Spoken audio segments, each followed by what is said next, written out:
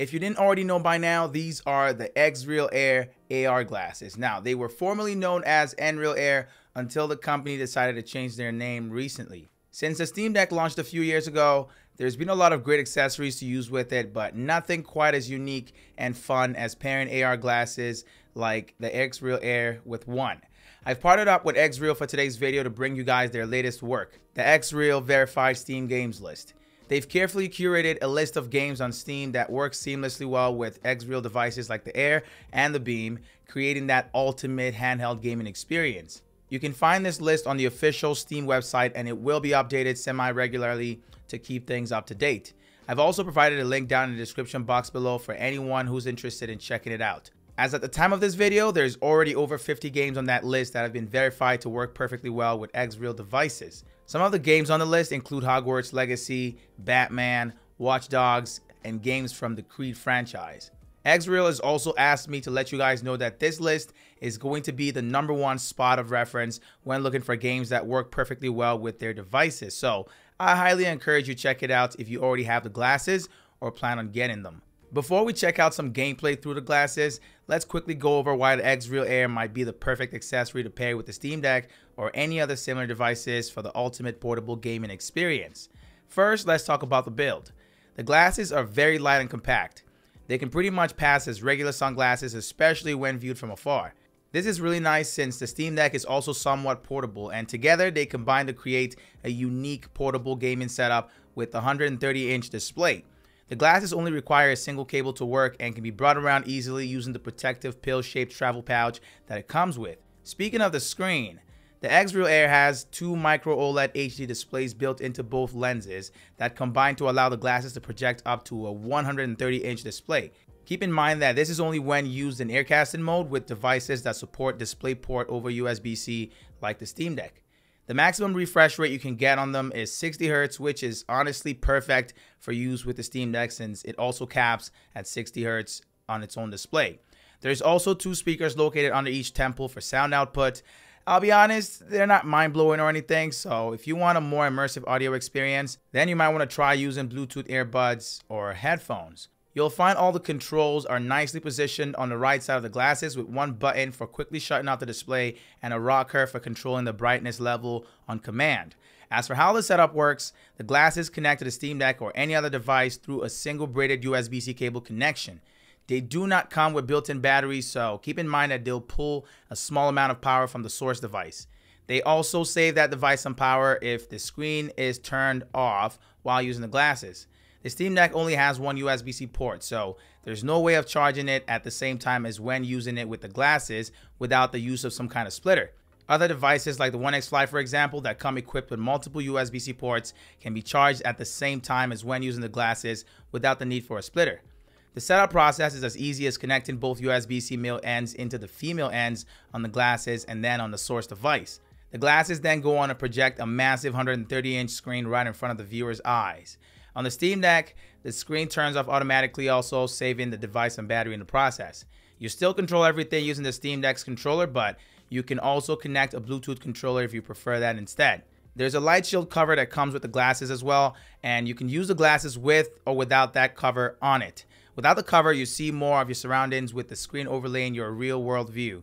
This can be a little problematic, especially in the daytime or just bright situations in general, since the amount of light passing through the lenses makes it a lot harder to see the screen clearly. With the cover on, there's zero light coming in through the front of the lenses, which makes the screen a lot easier to see, creating a more immersive theater-like experience. Keep in mind that even with the cover on, there's still going to be a little bit of light that comes in through the sides in the daytime. So personally, I prefer to use them in darker spaces to reduce or eliminate this effect. The glasses also need to be positioned correctly on the nose to get the best viewing angle for each individual. One of the main benefits I see with using the Steam Deck and the XREAL Air is it pretty much eliminates a lot of awkward gaming positions. With the glasses, you're now able to sit upright while resting the console on your lap to save your neck, or even lay flat on a couch or a bed for a more comfortable gaming experience. The new XREAL Verified list already contains a good amount of games that work seamlessly when played using the Steam Deck and the Air combo.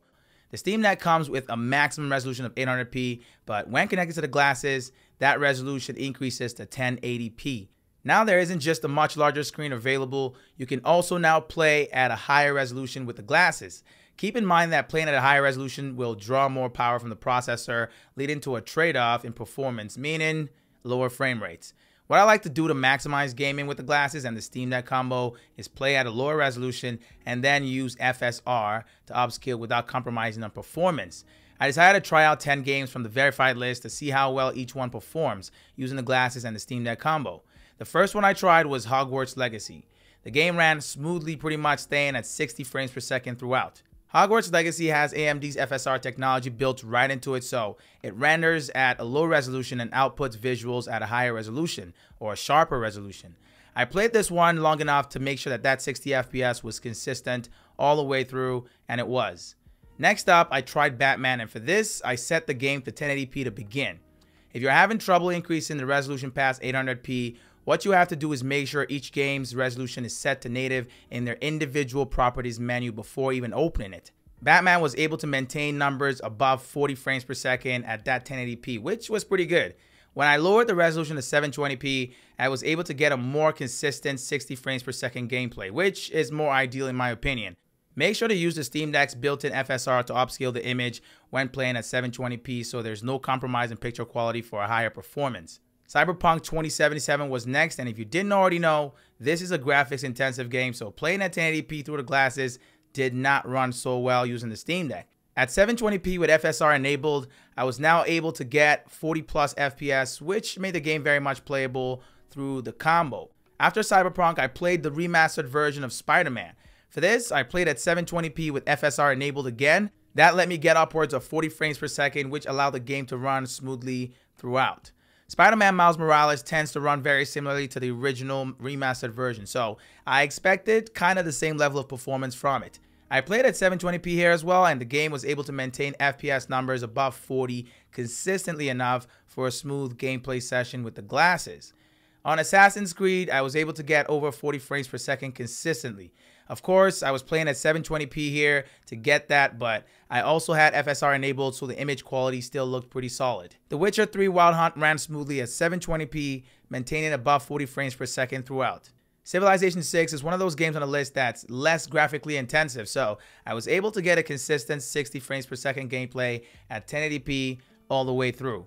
The specific Yakuza that I played wasn't off the list, but an older version was, so I decided to try it out anyway. Playing at 720p, I was able to get between 50 and 60 frames per second consistently with no issues at all. The game ran smoothly throughout, even if it wasn't the original version that's on the verified list. Mad Max was the last game that I tried, and this one was not even on the list at all, but it worked like a charm when I played it on the Steam Deck and viewed through the XREAL glasses. Keep in mind that the games that work with the glasses aren't limited to what's on this list. You can try out a lot of other games, and I'm pretty sure a lot of them work as well. After successfully playing a few games from the list of XREAL verified games on Steam, I'm actually feeling very confident in every other game from that list performing just as well. If you need a point of reference for games you can play using the XREAL Air and the Steam Deck, then the verified games list is definitely a great starting point. Also keep in mind that games from the list aren't the only ones that work with the glasses, as we saw with Mad Max. Alright, that's pretty much it for this video. Leave all of your questions down below and go ahead and check out the list and let me know if any of your favorite games are on there already. I hope you guys have enjoyed the video. I'll catch you in my next one, and if I don't, thank you for watching. It's Tommy, and I'm out, y'all.